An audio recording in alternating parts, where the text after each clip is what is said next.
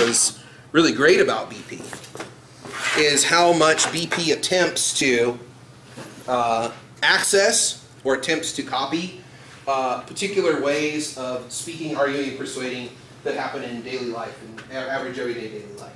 So when I first started BP, the role of the judge was to be an average reasonable person. You probably heard that phrase before. It's changed. It's changed. Now you hear at World's briefings and you hear at places, big tournaments around the world, you hear that the new claim is average reasonable voter, which I think changes things a bit.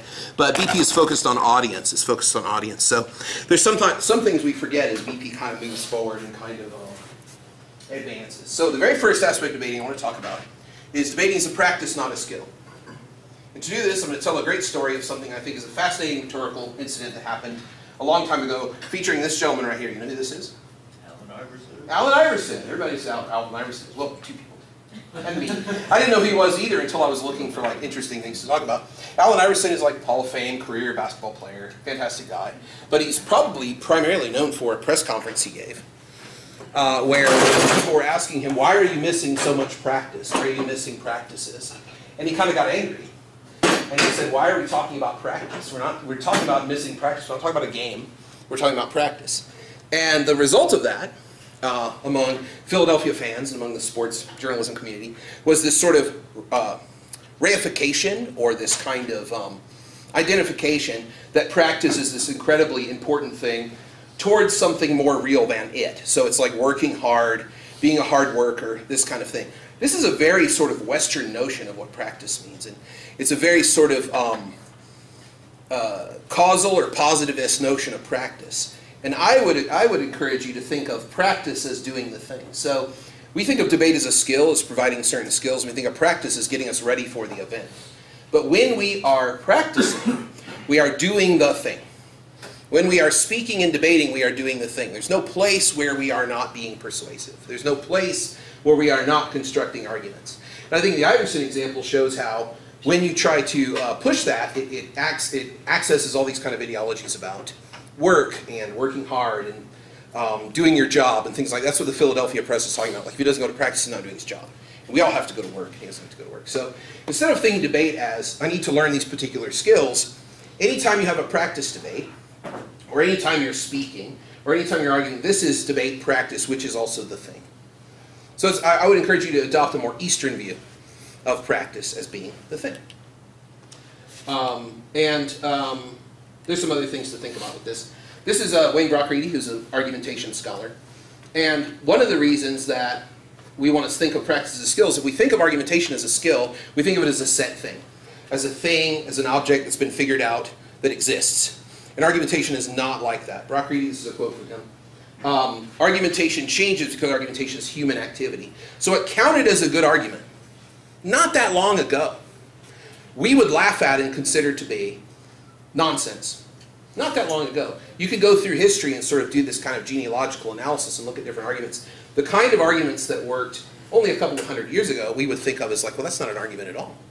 It changes because it's a human nature and it's a human activity.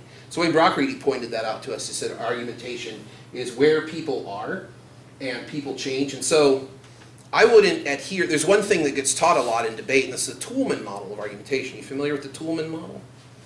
It's like the least important contribution that Stephen Toulmin made to argumentation, in my view. I would say the more important one is field dependency, which is this idea that Brockreedy is pointing out here, 20 years after the fact, that field dependency is the most important thing, which is when you're in front of a group of people, the arguments change because arguments are constructed from what people know, from their experiences, from where they're from how they're situated in the world.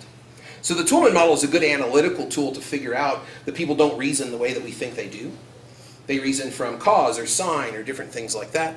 But Brockreedy sort of points out that it's really much more about who's out there and what they are. So when you're, this is kind of a spoiler alert for the end part of the lecture, when you're speaking to your judges, remember that you're not speaking to adhere to or to prove that you understand a particular model of debate.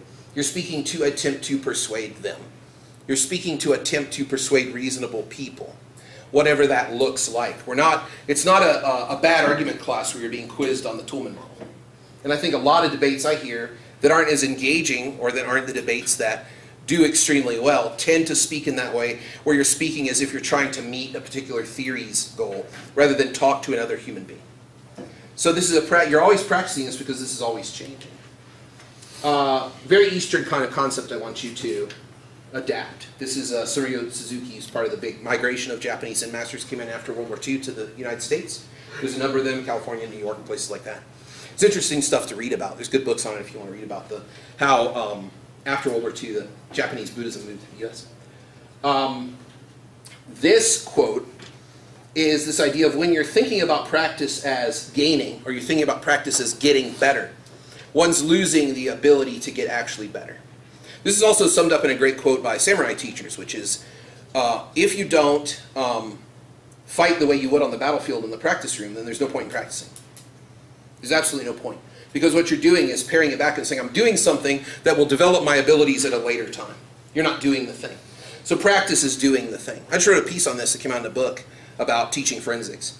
And it's kind of a weird idea because we always think, when we're always taught from when we're very young as part of our culture, that practice is not the thing. But very much like a chemistry class, practice is that we're working with the live chemicals. Like if you say something in order to do better at debate or to practice a particular skill and it upsets somebody, it really upsets somebody. Just like if you were in a chemistry lab and you got a chemical burn, you'd be like, oh, how weird. You wouldn't say, wow, this is just practice. I don't understand how I got burned. It's the exact same thing. We're working with this is live fire stuff. So when you're practicing, think of every practice debate as being that great final round that you want to do. And that way it makes you a lot less nervous about competition because every competition is merely practice. It works in this circular way. So every practice is the finals of worlds.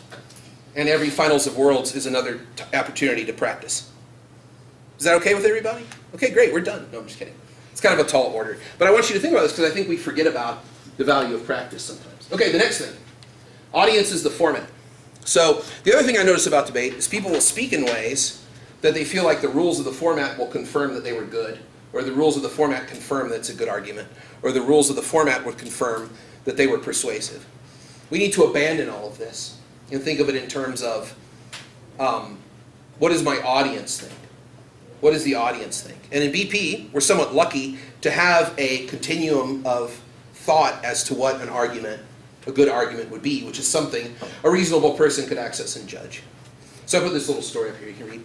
The idea of like what kind of debate you're doing, or what kind of format, or do these rules apply, is a question that will inevitably lead to your defeat in debate. Instead, you just want to think about the experience you're in, and that's a real person, that's a human being you're talking to. That's a group of people you're talking to. And it's perfectly acceptable in BP, or it used to be. Nowadays we're a lot more technical than we used to be. But I'm speaking in terms of someone who's seen a lot of changes from 2004 to like 2018. You know, you watch debates now and you go and look at debates that were recorded in like 2006, 2007, they're very different. And part of that difference is, I mean, they're both good and bad. I'm not saying one is better than the other.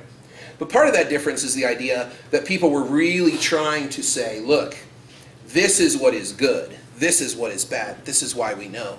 Instead of speaking in a way that accesses what we would call good BP style, or good argument for BP, or some kind of a rubric of fairness, which really gets a lot of attention in BP conversations. Fairness might actually be a term that's much more important than persuasion in contemporary BP, and something to be aware of, is that motions are written not to generate good debates, but to generate fair ones, in so much as those are in competition or conflict with one another.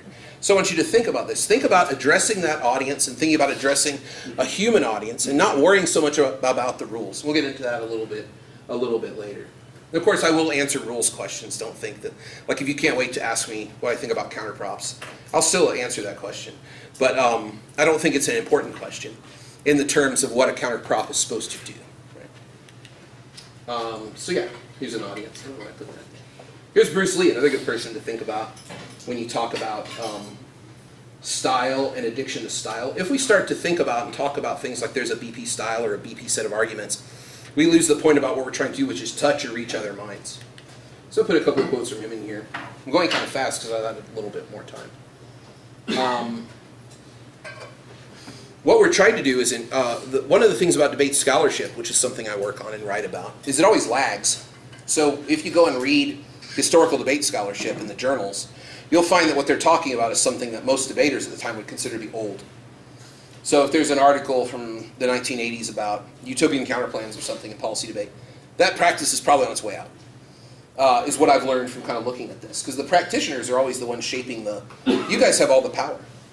You guys have all the power. So what you choose to do, if you decide to say, well, this is the way it ought to be done, and you practice like that, you're creating the reality of what the event is. And if you decide, well, I'm going to try to be a little more aspirational and make this something a little bit more... less about restrictions and rules, restrictions and format, more about accessing other people's minds, then I think you're really getting somewhere. And I think that that's something that's really, you guys get to shape what this looks like. There's a very famous exchange between rhetorical scholar Kenneth Burke and the poet William Carlos Williams. Does anybody know who those two people are, besides Sarah? You know who those people are. Does anybody know who William Carlos Williams is? Yeah, you do? Good. Okay, that's great. One person, that's great. That gives me a little faith. William Carlos, there's no reason you should know. He's a famous American poet. But you probably had to learn like one of his poems. He was like a doctor in New Jersey, and he wrote poetry on the side. And he wrote all kinds of, he's considered to be a great American poet.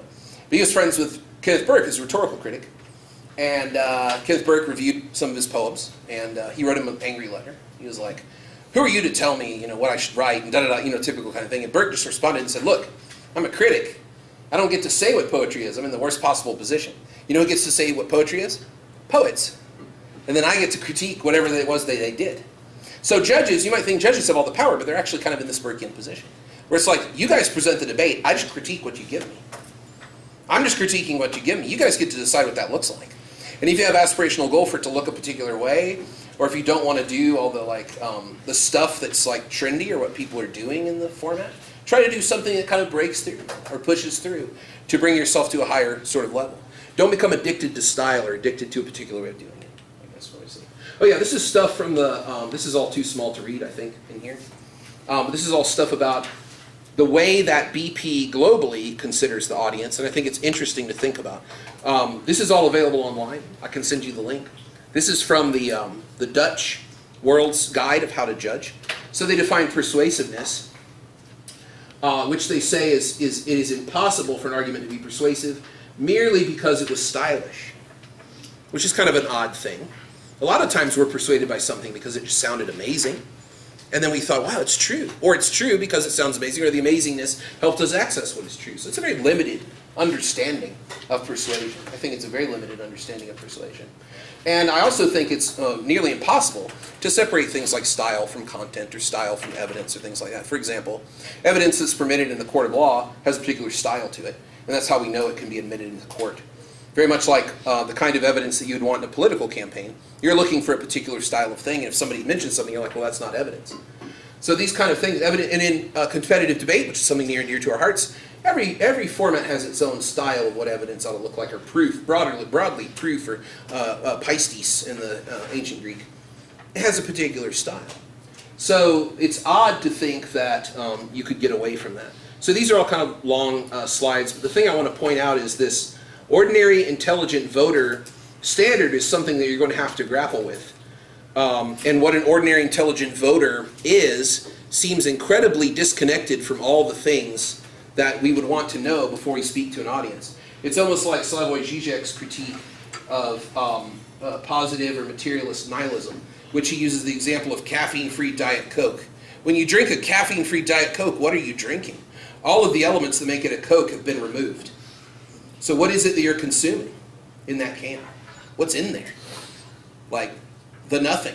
The nothing. Not like you never need story of the nothing, but like the material commercial product of the nothing. And I would say the World's Council has done the same thing here with the ordinary intelligent voter, which all of these terms are rooted to terms they want to be far away from. Culture, sociology, anthropology, history. They want to be divorced from all this. And they want a neutral voter who's ordinary. I don't know what that means. Ordinary is always determined by cultural and social forces. I don't know what intelligence means. That's a performance, right? It's not an ontological state that is cross-cultural. Or somebody who's very intelligent in one cultural situation might be considered an idiot in another one, just because they simply don't know how to cross the street, or they don't know how to use the eating utensils. So this is a dream. This is a long-held dream, is what the BP folks are getting into here, which is the dream of having a pure persuasion, a persuasion that can't have any interference and will just look at the facts and will be able to determine. But if you were to debate like that, you're going to be very frustrated because you'll say, well, I followed the rules, but you'll lose all the time. And the reason why is because they're absolutely not interested in this standard. What they're interested in is somebody who presents compelling and interesting reasons of why their arguments are the highest quality in the room. Not necessarily answering everything, not necessarily dealing with all the arguments the other side talks about, but providing clear and compelling high-quality reasons for why their position is the best one. That's really what it's about. And so a lot of the things about what an ordinary intelligent voter would want is this desire for reasons that are clear and compelling. That's really what they want, I think, after reading these documents for years and being frustrated. They're really highly Cartesian. Like, they just want there to be this kind of emotional, like, mind-body split and leave your body in the van. Like, they really just kind of want this pure rational thing. It's a failure. And rhetorical theory can show us that it's a failure of a thing, too. And these are all very funny about what the intelligent voter is. They're well informed about political, social affairs, but they're not from anywhere. They're intelligent to be able to assess contrasting arguments, including sophisticated arguments, but previously they said they're not going to be influenced by sophistry, so I don't understand why they would suddenly be influenced by sophisticated arguments when they're not persuaded by sophistry. Same Greek root, which means wisdom. And then they're unlike most or perhaps any real-world people, but the concept of the ordinary intelligent voter is a useful way of revealing a set of important characteristics that judges should aspire to in order to ensure all teams receive a fair hearing. They're going for fairness. So they value fairness so much in BP that they would eliminate all the interesting elements, very much like caffeine-free Diet Coke, all of the interesting elements from the substance, which would be social and cultural considerations. I say you can bring those things in as evidence, as proof, as ways to contextualize argument, as examples. So a lot of times middle-range debaters will say, we're going to set this debate in X. We're going to frame this debate in this country. We're going to frame this debate in the EU. Or almost like boilerplate, like you have to say it, like it's liturgy, like we're in the church of debate or something. You won't be listened to if you don't say, we're going to have this debate in Western liberal democracies. Like, again, something I don't know what that is. Like, can we, you know, especially in this climate, when you look at parliamentary election results across the world, and you look at election results in this country, and you look at the way politics are going, do these places still exist? And all these things are highly questionable. Like, do we have a democracy in the United States? That's a live question. Very highly questionable, right? Do they have a democracy in the UK? No. It depends on what you define it as, right? You can look at Brexit and say, well, is that the way democracies function? Is holding something like that? And you might say at first, yes, but there's a wealth of information and stuff you can read on to say maybe that wasn't the best way to handle that. So I guess the point I'm trying to make here is that what they want is for judges to be fair in their decision making. And there are ways to bring in all these assumptions as examples instead of framing. So instead of saying, you know, take the debate as it is, but instead of saying we want to set it in the United States or set it in the EU, say let's look at an example of the United States. Let's look at an example of the EU. Let's look at an example of the UK. This way you can marshal a large amount of your own knowledge on the debate topic in a way that shows that you have the highest quality, best analyzed points to the judge, instead of trying to win on some kind of a BP style point or BP rules of like, we didn't set the debate correctly. Now a bad judge might say that to you, and you might have nothing to do about it, but they're going to be less inclined to say that to you if you're able to say, look, here's why the motion is true or false. We give you an example of Costa Rica. We give you the example of the African Union. We give you the example of Venezuela. We give you the example of France. We give you the example of China. You know, one of the things I always tell people to think about if you're trying to think about generating things to say is always think about what would good governments do. It's almost like the little Jesus bracelets. What would Jesus do? Remember that? Or is that too old for you? Are those still around? WWJD. Yeah, WWJD. Are those still around, or is that like long ago? I had a bunch of older siblings, so I left around the house. Oh, okay, so they're just kind of around the house as like fossils or like evidence of the past civilization that collapsed or something. Yeah, very interesting. It's kind of the way older siblings are treated, right? Like, wow, look at what look. Was this currency? What are these things? They're everywhere. Huh? What is this? Yeah, right. It's like, what? How did they function? What was this thing? You know, it's funny to think like a future story like that. Be like, wow, what is this thing? What WWGGD? You know, WWG. What do the good governments do? So this provides a research agenda for you to become good this season, which is you need to be able to speak to every country in the world that you think has a good government, which a good litmus for that, and I know this is like broad brush, would be countries that everyone's trying to move to and live in that have strict immigration standards of getting in. And then there are countries that are the opposite of that, which is countries where people can't wait to leave, but the government doesn't let them leave. Like, that would be the opposite. That's not a good government. So this is I mean, there's other ways to define what you think a good government is, and I encourage you to explore that. But this provides a research agenda for you, and that research agenda would be like, I need to be able to say what these countries' policy is on things like education, fiscal policy, on security, on military, on humanitarian intervention, on rights. I need to be able to say with certainty what all these good governments do, and I need to be able to access that very quickly. I need to know it. I need to know it, because when you get into the debate, you'll need to provide those examples to provide quality. You need to be say, let's look at an example of Indonesian education, Mr. Speaker. Let's look at an example of South Korean education and how they do it. Let's look to an example of Dutch education. Or whichever country, I mean, I'm just giving examples, but this is a much better way to do it than say, we frame this debate in the EU, and then that's somehow supposed to make them not be able to access good arguments. You'll lose. You'll lose. Because you've made the debate low quality, because you did that. It's much, much better to make these things examples. This is kind of an aside, but I think that's what they're looking for. And let's look at we can look at some rhetorical stuff on this. I'll put way too many slides in here. So here's the big comparison. So what is debate more like? Is it more like platform diving in the Olympics, or is it more like American football? What is debate more like? American football, I mean, you can answer it if you want to. I don't know, platform diving. Why? When it comes to football, there's a lot of intricate rules you have to abide by. Having like 7 people on the line, only having a specific amount of people that can run out for routes at the pass, yeah. Ball forward, stuff like that. Yeah, and there's you're out of bounds at some point, and then that's the end of the play. And I think we like to think of debate like this. But the only out of bounds there are the rules in the world's constitution, or whatever the rules are for the tournament you're going to, which would be things like, you speak for 7 minutes, no more. Okay, got it. There's not a lot of complicated theory there. POIs are only allowed in the 5 minutes in the middle. I think I understand the theory behind that. People will take turns speaking. You're not supposed to interrupt a speaker and be like, bullshit. Right? You're not supposed to do that. What other rules are there? You're not supposed to hand a bunch of evidence to your partner to race through. I don't know if that's in the rules. I've seen people read out of magazines and stuff, but it's weird, right? It's weird. I don't know if that would help you. But it's a lot more like platform diving. The gentleman's right here. I think it's a lot more like this because you start at a particular point and you're all going to end at a particular point with judgment, but what you do in the interim time is really kind of up to you. And the quality and complexity of what you do, the quality of it and how you do it is how you're going to win. In football, there's only a couple of different ways to win. We like to imagine debate like this because it's more comfortable. There are these rules that say what a good argument is and what a good argument isn't. But platform diving also mirrors the way argument is in the world, which is there are no rules for what makes an argument good or bad unless the speaker is savvy enough to make those rules appear natural.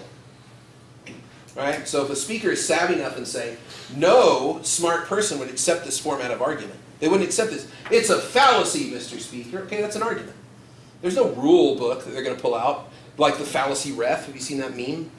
Where it's like the football referee and it's like, ad hominem, 15 yards. This person doesn't exist. And fallacies are not necessarily wrong. You have to persuade the audience they're wrong.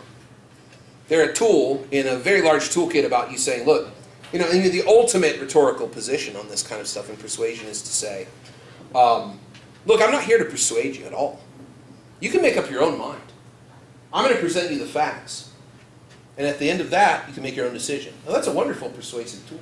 It's not going to work in debate, but it works in the real world. You're like, look, you can make your own decision. I'm not going to tell you how to think. But here's the facts. Now, the facts have always been a slice of reality that I choose that helps my case. That's what I'm always going to do. I would be an idiot if I decided to present you with great fairness and passion my opponent's case. But even that could be strategic. There are no rules for this. The only rule is you have to leave the board and you have to hit the water. And the judges are going to judge that performance. And that's what debate's like. It's not like this at all. It's like, oh, we scored, we got a touchdown, or we moved the... it's not like this at all. Although sometimes I use football metaphors to teach debate, which is kind of problematic. But I just don't know enough about platform diving to use the metaphors. But I'm working on it and study it, read about it. But the Olympics, they only come around every so often. I have a friend who's an expert in the Olympics to tell me it comes around every 4 years. I was stunned. But that's what expertise gets you, is that kind of insight.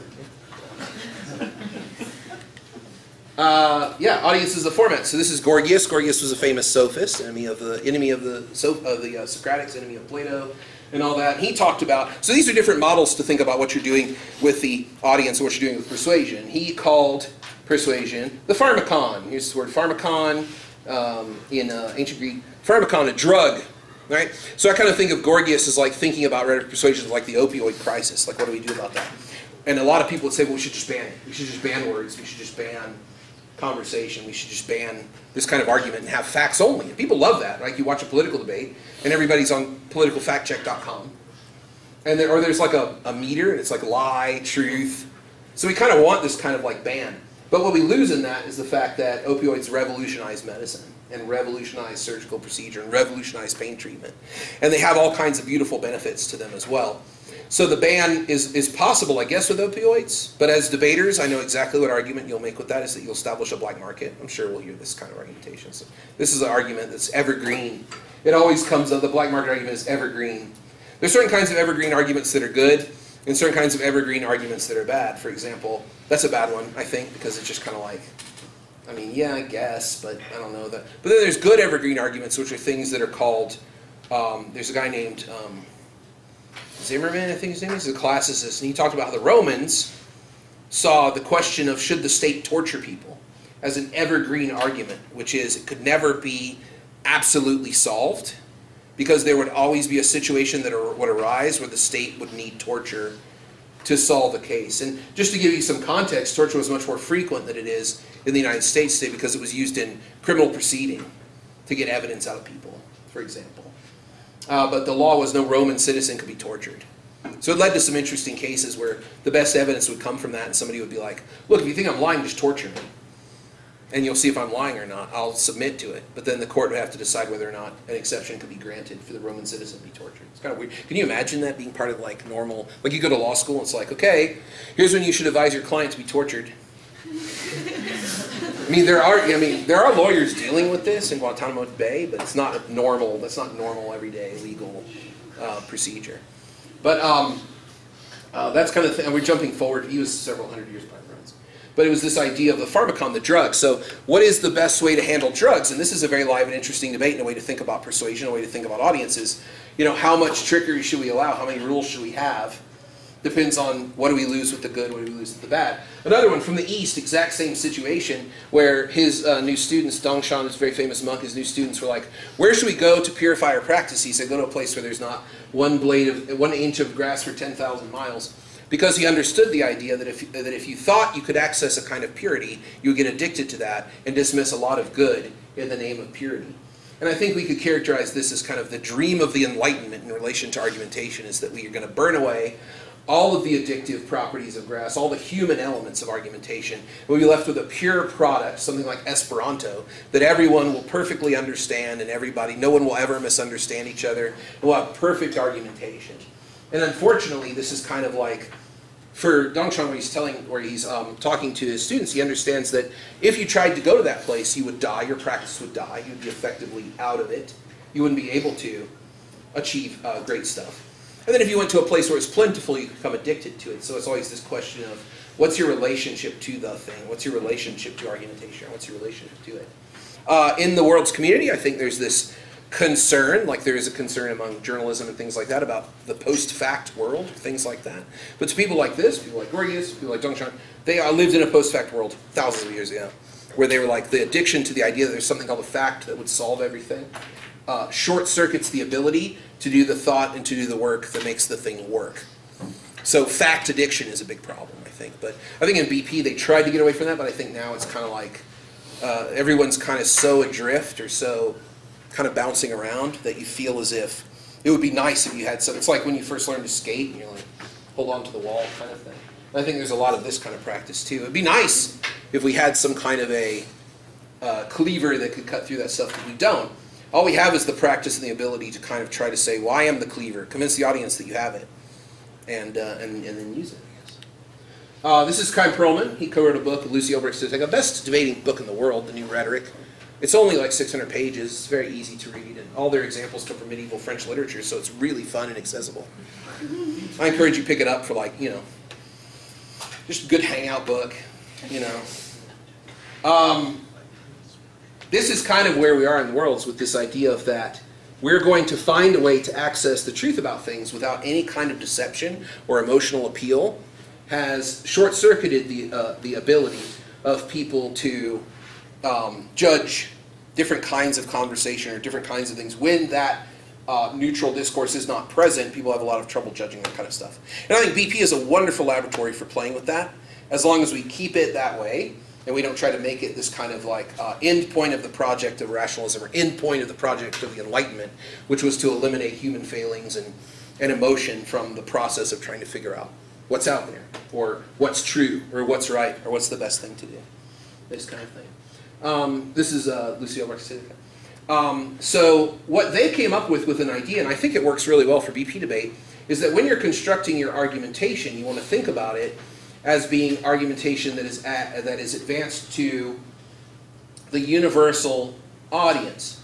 So everyone constitutes the universal audience from what he knows of his fellow men in such a way, I mean this would be like people, what they know of their fellow people, in such a way as to transcend the few oppositions he or she is aware of. So when we're thinking about this, we don't want to think about making arguments that are structured on the rules, but arguments that would appeal to what you imagine to be the best kind of thinking audience that would be influential at the time. And that's what the universal audience is. It's not the right audience. It's an audience that's more than just yourself. So their critique of rationalism is the idea of like, the fact that you think it's right and you think it's true isn't enough. There has to be another check in there too, which is like, let me imagine the best sorts of people in the audience. Would they buy what I'm saying? How can I adapt it to where they would buy what I'm saying? And I think this is what they're aiming for in World's rules about judging and BP rules about judging. They just haven't read enough of this stuff. And it's not their fault. It's a kind of my field is kind of esoteric kind of field. I mean, it's very American and very limited and stuff. But people all over the world are writing this kind of stuff. Like these guys are Belgian. She's French, but he's Belgian, and they're writing this stuff in French in the 50s. But the idea is that if you're trying to address a particular audience, like the debate audience, if you adapt or there's be certain arguments that you think are actually very good arguments that you cannot make because you're thinking about you're speaking to a debate judge. And those arguments would be incredibly valuable to practice, because practice is the doing of the thing. So then you would eliminate particular arguments that would be persuasive, because you know that doesn't work in BP.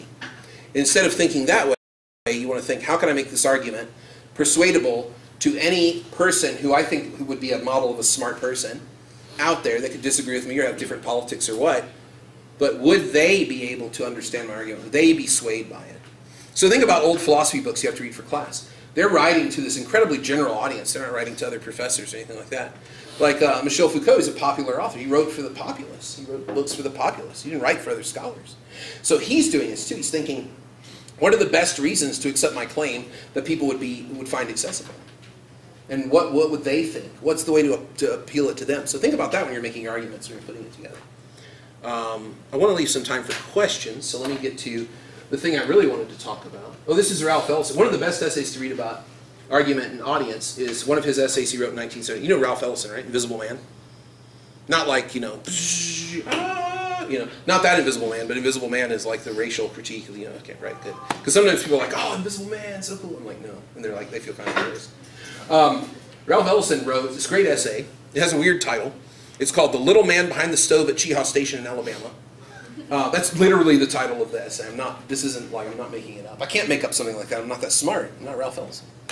And in it, he talked about how when he was a student, he mailed it in on a performance in Chehaw Station where they had to go play as part of Tuskegee education. They had to play at the railway station. And he was like, these people don't know anything about classical music.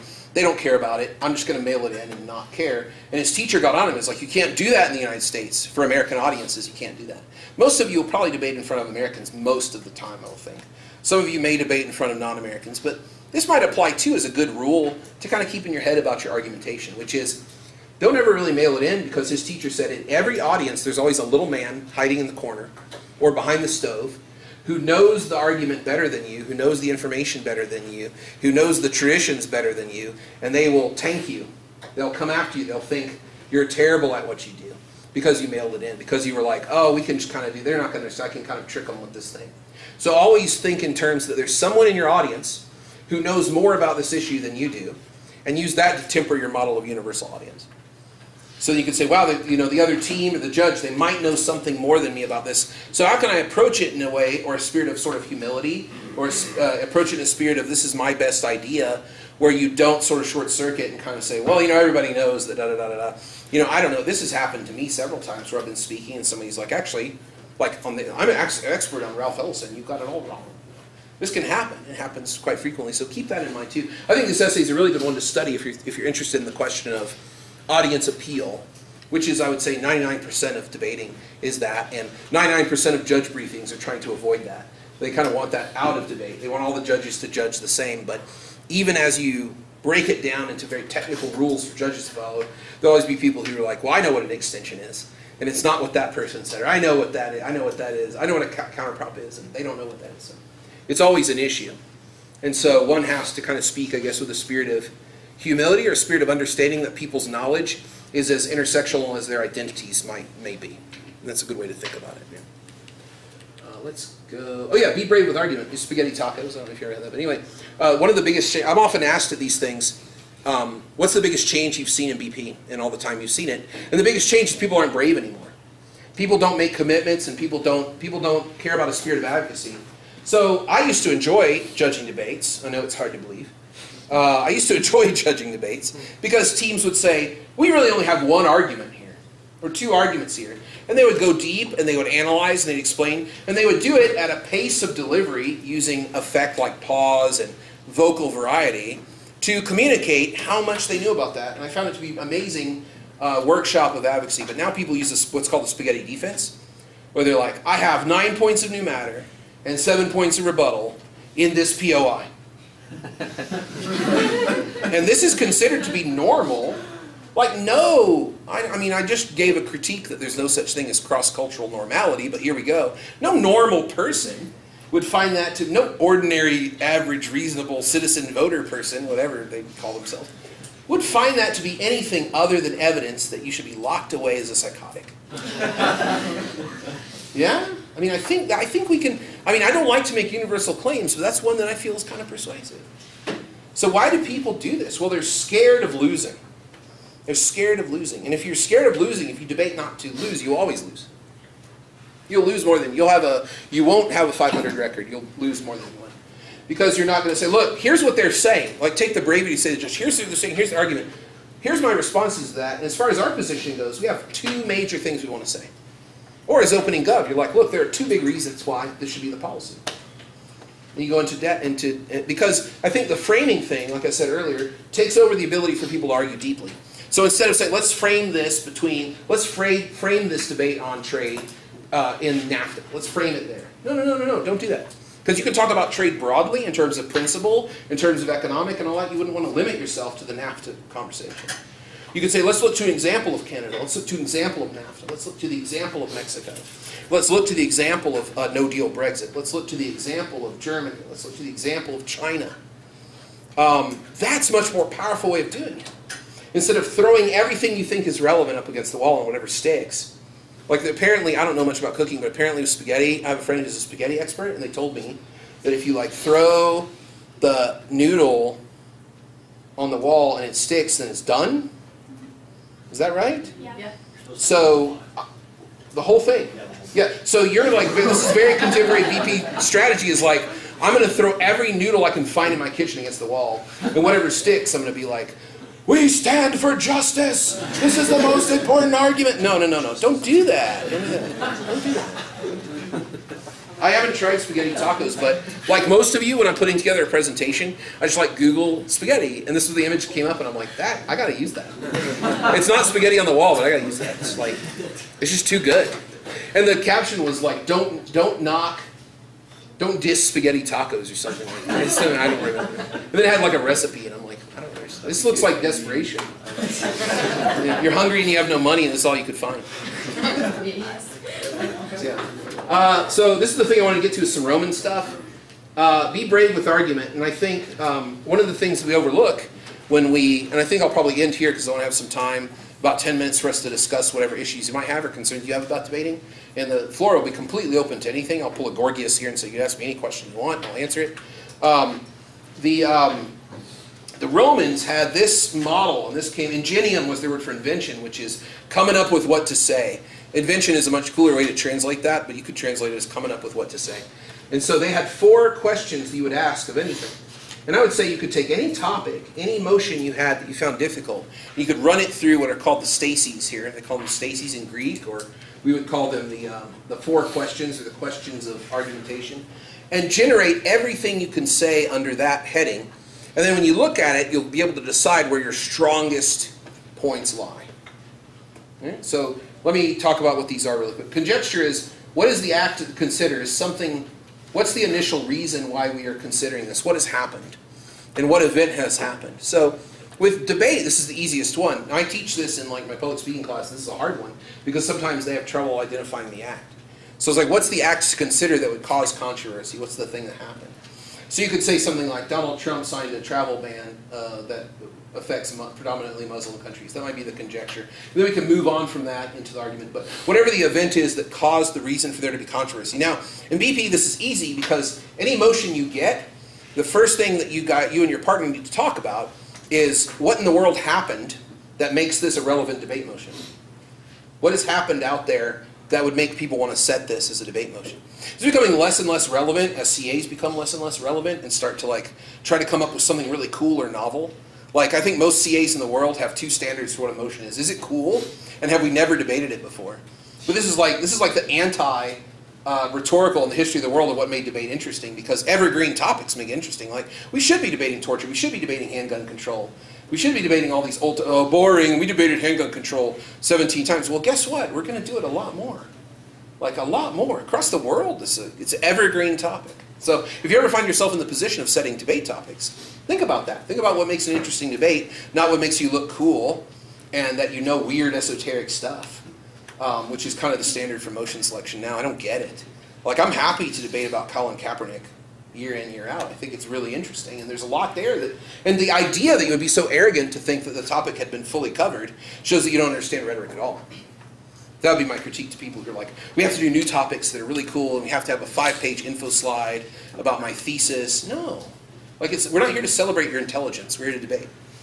And that's the way topics should be written. So think. Even if you get a weird topic, think. What in the world happened that makes this topic relevant? And you and your partner just come up with, like Aristotle said, rhetoric isn't about beating everyone into a pulp. That's not Aristotle's definition of rhetoric. Nor is it, you got to be the smartest person ever and find the best arguments. No, it's find every available argument. Every available argument in any given instance of persuasion. Every available argument. So this is what we do. We take an inventory. The next thing is definition. How can we characterize this thing that happened? What are the limits? What's in, what's out? So we can do this in a minute with a hard motion if you want to, and we'll see what we can come up with. Quality, how serious is the act? What's its intensity level? Is it not very intense? Or is it more intense? This is what we would call traditionally stakeholder analysis in debate. How many people does it affect, or what kinds of people does it affect? Those are the two major topoi. Actually, those are part of the Aristotelian topoi in argumentation history, would be what is the bigger and what is the lesser, is the way Aristotle puts it in his topics. What's the bigger and what's the lesser? And if you ask that question, you start to come up with things you could say. And in debate, traditionally, we have two places we go. How many people does this impact? And what kind of people does this impact? So we have a sense in our heads as a community of what the vulnerable populations of the globe are.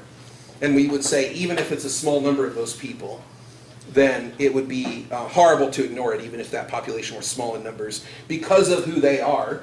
You know, like the UN reports, the people who die the most in interstate conflicts are women and children. So we would say, okay, we take this information, we can say these are incredibly vulnerable populations to state violence, the unintentional victims of state violence often, and so we have a serious obligation when we use state power to protect these people. And that would be the kind of a definitional or quality kind of argument. Then action is, should there be a policy or should there be something that we should do? And you notice it's last. And a lot of times, I think, when you're prepping Gov, you might do that first. Like, what could be our plan? What could we do? What's our policy? What's our model?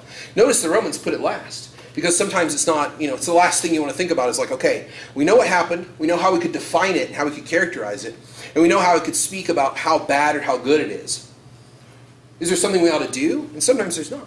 Sometimes there's not a policy. Sometimes there is. But what you could do is take a motion that has vexed you, a motion you had where you were just completely dumbfounded. And you could say, okay, let me run it through these things and see if we can come up with a better case. So does anybody have a motion they absolutely hate that haunts their dreams from your debate life? Like you wake up screaming?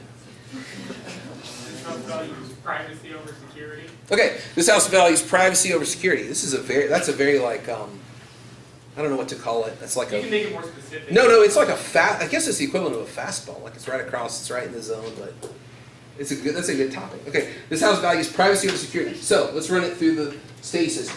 Conjecture. What's the act that inspired this motion? What's something in the world that has happened that would inspire this motion to come up? Patriot Act. Hmm? The Patriot Act. Patriot Act, that's a good one. What else? Well, let's think of a more recent one that every debater should be aware of. Snowden leaks.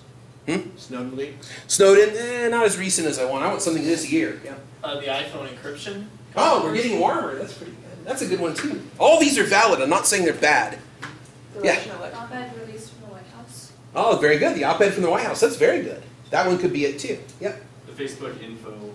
Yeah. Cambridge Analytica and all that.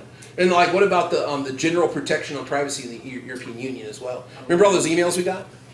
Our privacy has changed. I'm like, oh my god.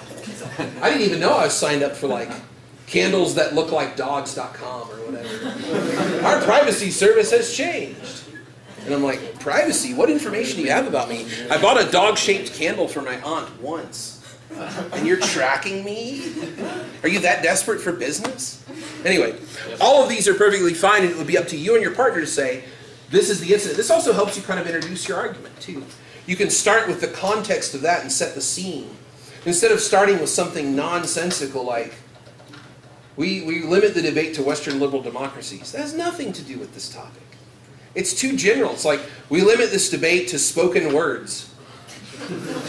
Great. I mean, everybody can get up there and share uncontroversial opinions. The first thing I'm going to do is respond to what they said, and then I'm going to rebuild my case. And then inevitably there's somebody who's like,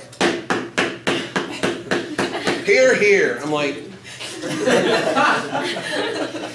why are we doing this?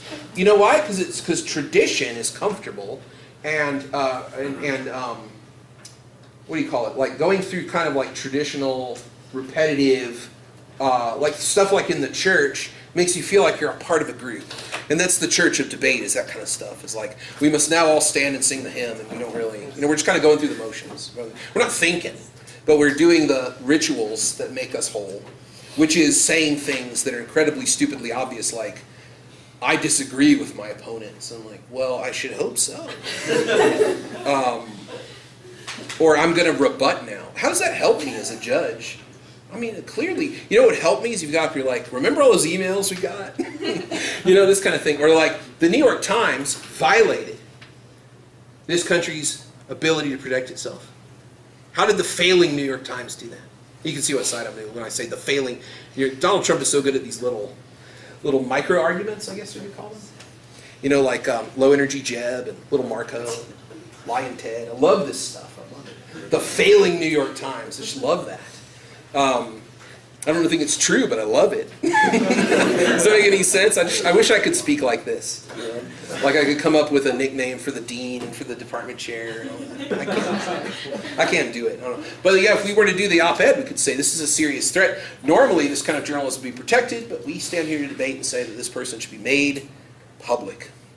Because democracy is at stake, not journalistic ethics, something like that. Okay, so we would have that, and we could say we could pick any of those. Then how could we define that? So we have this, what did you say, security over privacy? Or? Values privacy over security. Okay, so value privacy over security. Definition is important. What do we think privacy and security are within this act? So with the New York Times op-ed example, we do have privacy over security, the protection of representative democracy, the way it's structured in the Constitution, versus journalistic ethics. Now, that is a debate. You're there. And you can say, this is how we're going to frame it. Then after that, you go to quality, and you would say, how serious is this? And now you have an immediate comparison. How serious is it to protect journalistic ethics? I would say quite serious. How serious is it to protect the executive branch of the federal government from a coup, a bureaucratic coup, which is how we might define this. Did you guys read this thing? Yeah. Don't worry, we got it. We're the unnamed bureaucrats, but don't worry, we're hiding stuff from the president. Whoa, wait, what? Do you understand what a coup is? I know you guys aren't in uniform, but that sounds like a coup to me. Yeah? I mean, of course, you don't have to define it that way. What I said, I'm trying to be persuasive, and you're like, oh yeah, maybe, but I don't believe that. I don't know what I believe about. I'm just making stuff up to show you how easy it is to do. And then action. What should we do? The New York Times should say this, bring this person public. That's our model. The New York Times should do it. Or this person should come forward and do it. Or the Attorney General should sue the New York Times to make it public. Or there's a number of different actions you could defend. But it's not necessary in this debate to have a model, I would say.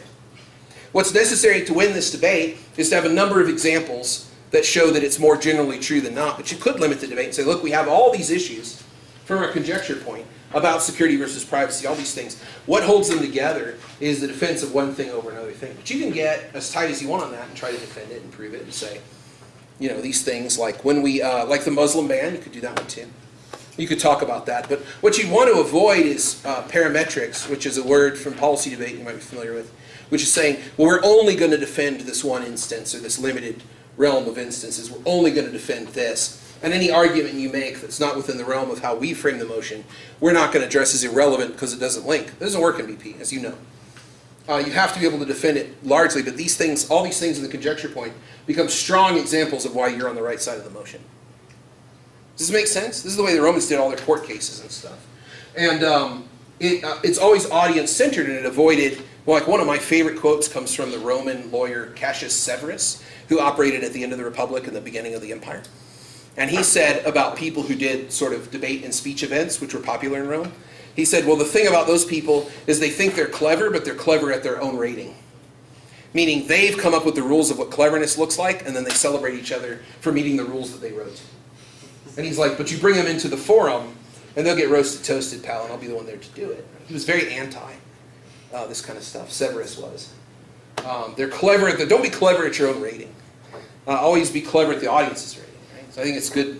You know, Severus was a friend of Cicero, and he's a really cool life. Somebody to go read about, but not a lot's known about him. But except he was like, people were really scared when he put down his notes. They knew they were about to get lost. He always prepared, but he really liked improv. He really liked going with the context of what he felt. So if he put his notes down, he'd be like, uh-oh, we just lost. And then he would just kind of go with whatever and twist everything, destroy it. They call it acerbitas, right? The Latin word for, what would you say, acerbic, right? That was the way they described his speech. Acerbic speech. I mean, probably not, he probably doesn't have a lot of friends, but he's good at what he did. All right, we have a couple of minutes. We're supposed to go back, but maybe we could 5 minutes for questions or anything that you might be on your mind. Yes? So we're allowed to use, like, so common VP debates use examples like you said. But what about things like studies that we found, but like we can't have actual like evidence? Is there a good way to present those where we still have like the integrity of the source or any way, or a way that'll do it that's more persuasive than others? Yeah, I mean, it depends on what you think the audience would accept, I think. There's not a hard and fast rule on that, because I've seen people use all kinds of statistics that I felt average people wouldn't have access to or might not persuade average people. But I think in this kind of debate, statistics are really only kind of like maybe a tertiary example you'd use. It's much better to tell stories. I think narrative is a lot more powerful. It's a lot more powerful if you have a principle that you're trying to prove and you're like, the best governments in the world adhere to this principle when dealing with questions of finance. And here's a story about how China dealt with it. Here's a story about how Germany dealt with it. Here's a story about how the European Central Bank dealt with it. That's much more powerful than the stats. But sometimes stats can be useful. It's always a maybe on that. But if you have something very precise or very specific that you've done specific research on, chances are it's not going to work. Debate is a wonderful place to show you how right you can be, and you can have all the facts, and everybody's like, what a fool, boo, or, but I mean, that's the way of the world. That's why Cartesianism is still, I don't understand why, it's still incredibly popular. People are trying to do this. People are trying to be like, you know, let's eliminate human emotion from politics. Let's have algorithms make all our decisions, and passionless algorithms. And, let's have robots do it. Let's have AI. All this weird stuff. When that's the thing, that's the material that really makes things happen to where you consider all the different elements. So I think that it's a good, statistics are maybe a tertiary thing, but they have to be statistics to be accessible. So if they appear in a regular news magazine, I would think they're perfectly great to use. The Economist, Foreign Affairs, Foreign Policy, Time, Newsweek. If you're really desperate, USA Today. Or as I like to call it, Mick Paper. It's like a patty of news made out of lots of different things you're not sure where they came from. Mick Paper. I like McDonald's too. I don't want to. But it works, right? It's so weird. Anybody else? We got time for maybe one more. Yes, sir. You kept bringing up a counterprop. I have no idea what that is. Good. Keep it that way. Okay.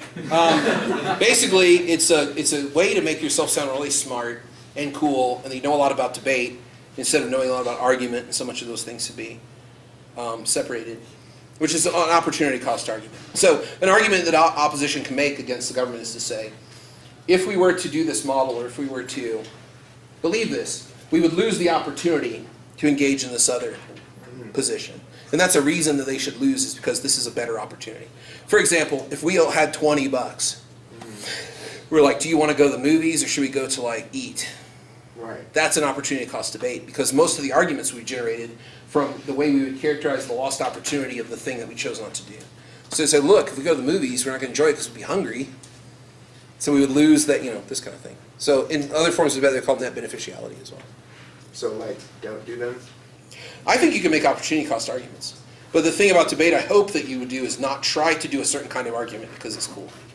Right. That you would look at what's presented, you'd look at the motion, you'd run through the stasis here and try to come up with the possibilities of argument. And then say, okay, what works, given my audience and given what I think is persuasive, what's going to work to help me win this debate? That's really the litmus. People get into all kinds of either content or form of argument that they embrace and they say, this is my identity. And they lose a lot of opportunities to do the practice and to expand their mind. I mean, it comes from a position of thinking you know everything, which is the worst possible position to be in if one wants to be a thinker, if one wants to engage intellectually, is to think you know something. It's the worst possible position to be in. The better position to be in is to say, I think I know something. Let me go verify that. Or an even better position, at least from Eastern thought, is, well, I don't know anything. Great. And then you can move on. But I think the best position for debate is to say, well, I think I know something on this topic. Let me try some stuff out. But what do you know? And also with partnerships, it helps too to take on that attitude of humility and say, well, I think I know these things. What do you know? I don't know anything. Okay, great. We're going to go in with the things I think I know, and we're going to win.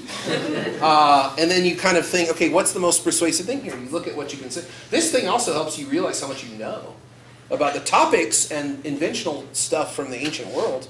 Is amazing because you're like, wow, I knew a whole bunch of stuff. Like this tough motion, we had all this knowledge come out collectively about things that were relevant that could help us frame the debate or come up with examples for the debate. And different kinds of comparison that we could marshal arguments for. It's great, you know a lot. But the ancient people had the same problem you have, which is like, I have no idea what to say about this topic. They had the same problem. And the way they solved it was to say, what's bigger, what's smaller? What happened in the past, what happened in the future? What things are going on? How do we characterize them? Are they serious? What should we do? And if you just run every topic through that, you'll find you have amazing cases that just come to you. Who knows where they come from? But I would say content is one. Like if you really, really get into like the work of Theodore Adorno, and you're like, this is my boy, and I'm just going to run Adorno arguments every single round. Well, you're in trouble.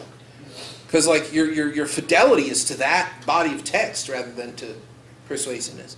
Or you take on a certain form of argument. Like you're like, I'm the counterprop person. I want to be known for that. Well, you're gonna be known for losing a lot. And then why? Well, they say all this stuff that doesn't make any sense. Okay, that makes sense. I see why they get forced all the time. It's about making sense and appealing to people, and everything else falls under that. And it falls under that in a very bouncy kind of loose way. Because every time you have a debate, it's constituted, and then everything falls into place. But then it deconstitutes, and the next motion will constitute what's relevant. And that's the way you got to think about it. So there you go. Anybody else? That's a great question. I think we need to head back. All right, great.